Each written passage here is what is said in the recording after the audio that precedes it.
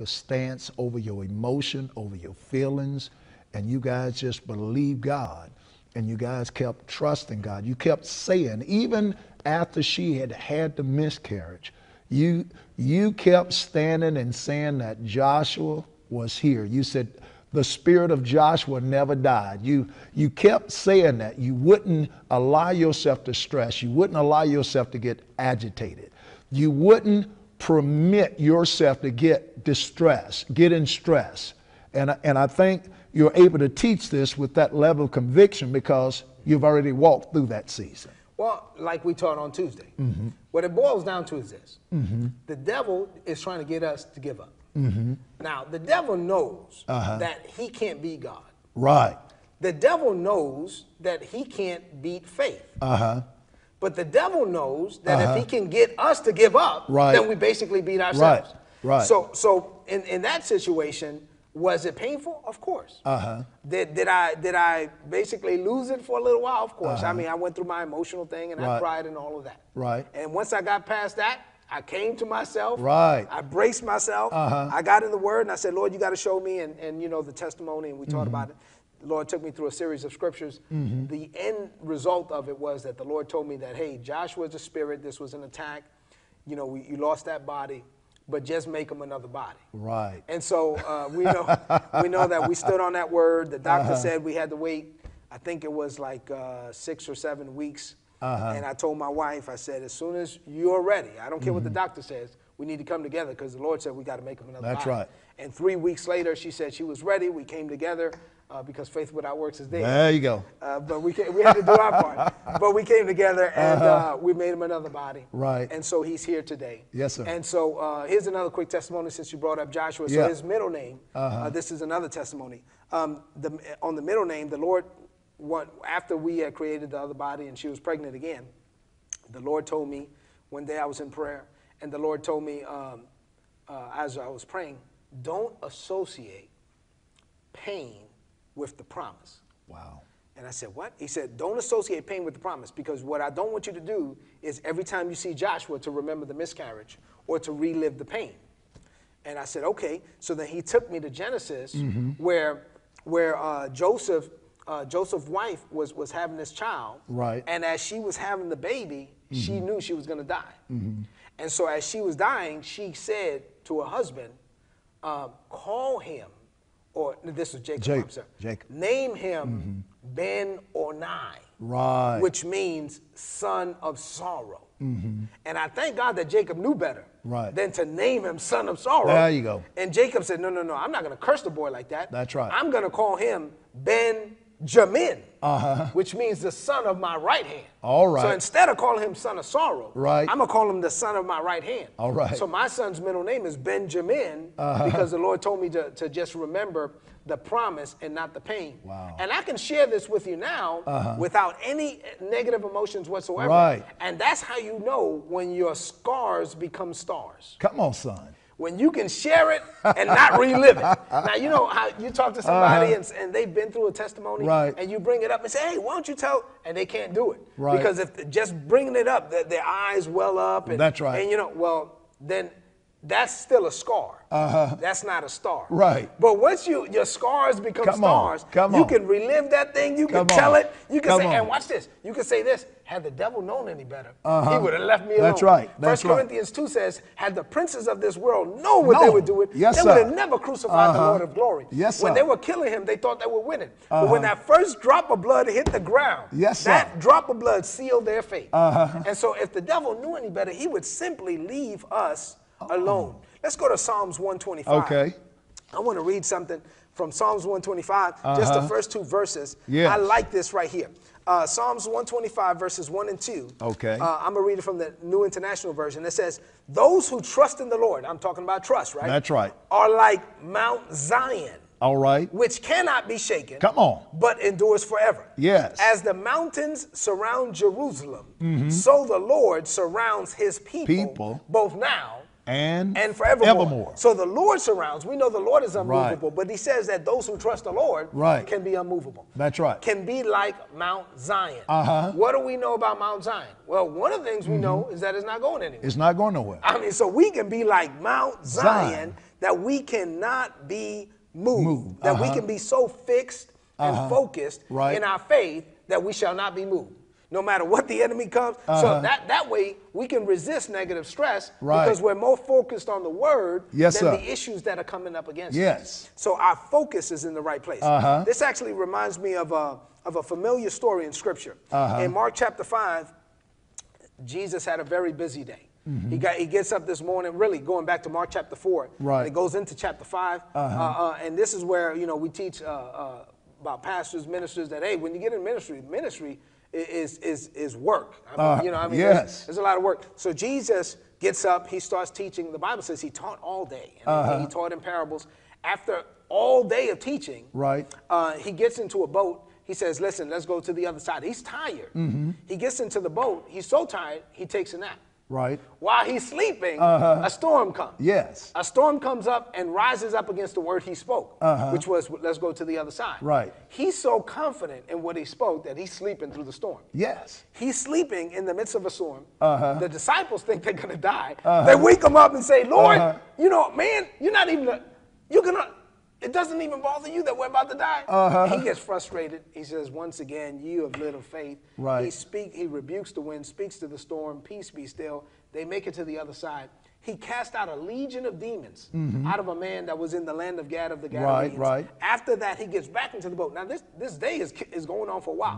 Gets back into the boat. They go back to the other side. There's a crowd waiting for him. He gets out of the boat. As soon as he steps on the seashore, here comes a man. He's a ruler of the synagogue, falls down at his feet, says, listen, my daughter's lying at the point of death. This was the situation. I'm not lying about it. But here's the word of faith. If you would come lay your hands on her, she shall recover. And she shall live. And that word of faith caused Jesus to work. He said, let's go. So Jesus is walking with Jairus. The disciples are coming. And the whole crowd followed, because I like to say church folk are nosy. But anyway, so here you have this crowd. They're on their way to Jairus' house, and here's the woman. Now, this woman had an issue of blood 12 years. Her menstrual cycle got stuck in the arm position. So that would be bad enough today. But it was super bad for her in that time, because when you were in your menstrual cycle, according to Leviticus, you were ceremonially unclean. So you couldn't associate with people. You couldn't associate with your husband. You basically were a prisoner in your own body. So now she's a prisoner in her own body for 12 years. Not only that, she's been bleeding for 12 years. So if you've been hemorrhaging for 12 years, I know you're going to be physically debilitated. Not only that, she went to all the doctors. She didn't get any better. She grew worse, and she spent all her money. So now, here she is, financially broke, physically bruised and debilitated. Psychologically, she's bruised too, because she's socially an outcast, but she heard about Jesus. Man, I mean, so here's one of the things that you can't do when you're stressed out. You can't give up hope. No, you can't. As a believer, you can never give up hope. Matter of fact, let me share a few things that we can learn from her that can apply to us today. Number one is, don't dwell on the past. Don't dwell on the past. I shared on Tuesday, one of the greatest phrases I've heard, 4 words, yesterday ended last night. I mean, yesterday's over, let it go. This is a brand new day, brand new grace.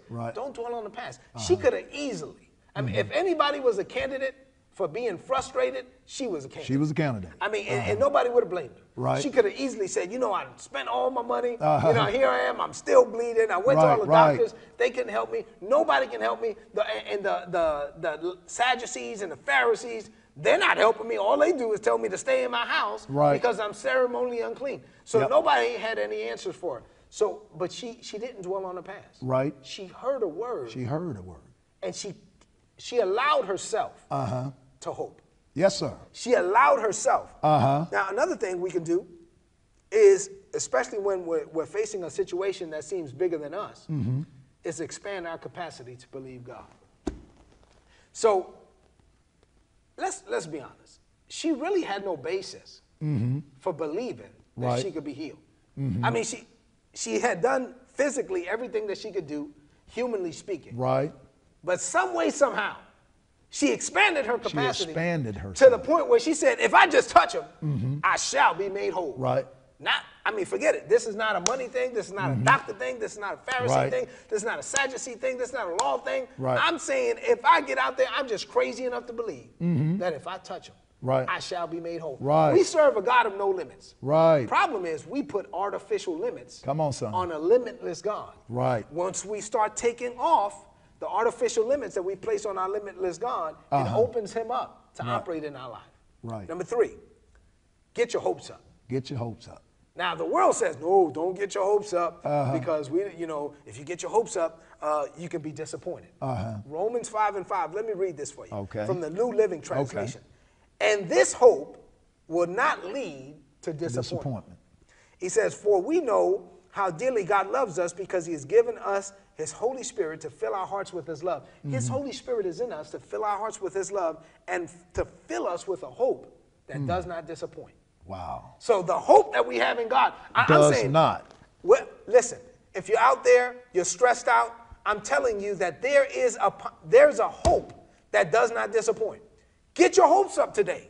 Believe God. Expand your capacity to believe God. Reach out to God, and he'll be there for you. Number 4. All right. Speak faith-filled words. All right. She did it. She did it. She said, if I could just touch him, touch the hem of his garment, I shall be made whole. It couldn't have been in what she did. Right. It was in her faith. Right. Because when Jesus said, somebody touch me, the disciples like, come on. Jesus, lots of people are touching. Right. But not like she did. Right.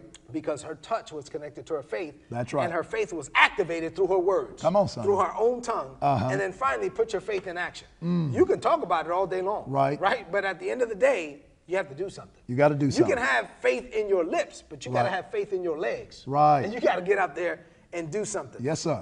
Let's close this thing out with a confession so that we can seal the deal. Okay. And you that are watching, please follow along with us. Say, Father. Father. No matter how bad. No matter how bad. Of a situation. Of a situation. I find myself in. I find myself in. I know that one touch. I know that one touch. One word. One word. One encounter. One encounter. With you. With you. Can turn it around. Can turn it around. There's nothing too hard for you. There's nothing too hard for you. There's nothing that you cannot do. There's nothing that you cannot do. Your hands are not too short. Your hands are not too short. That you cannot reach me. That you cannot reach me. Your power is not too weak. Your power is not too weak. That you cannot provide a breakthrough. That you cannot provide a breakthrough. And a breakout. And a breakout. For me. For me. I am never hopeless. I am never hopeless. Because you are in me. Because you're in me. And you're always with me. And you're always with me. And since I am never helpless. And since I'm never helpless. I am never hopeless. I am never hopeless. And I declare. And I declare. By faith. By faith. That my hope. That my hope. Is in you. Is in you. Today. Today. Right where I am. Right where I am. You can manifest your glory. You can manifest your glory. In such a way. In such a way. That you will help me. That you will help me. To get out. To get out. To where you want me to be. To where you want me to be. And I know. And I know. That you can. And you can. I believe. I believe. That you will. You will. I receive it. I receive it. By faith. By faith. Amen. Amen. Amen. Son, again, we want to thank you so much for taking time out of your busy schedule. We know that you're a busy man, and of course, we're so privileged to have you to be with us this week and just to share your heart and your notes.